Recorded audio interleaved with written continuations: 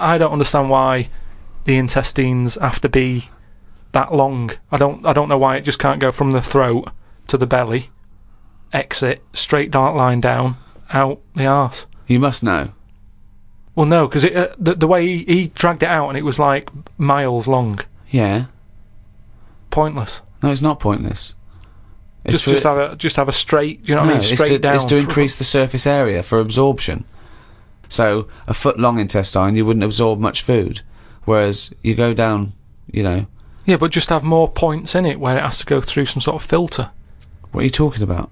Again, the evolution sort of worked this out for us. It really works. I don't think you're going to improve on it.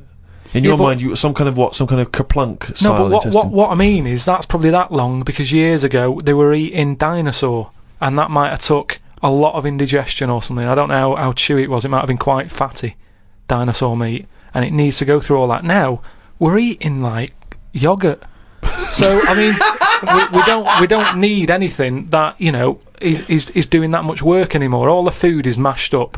Auntie Nora, right? All her food is mashed. Right? She doesn't have to chew anymore. She's got teeth, but she doesn't need them.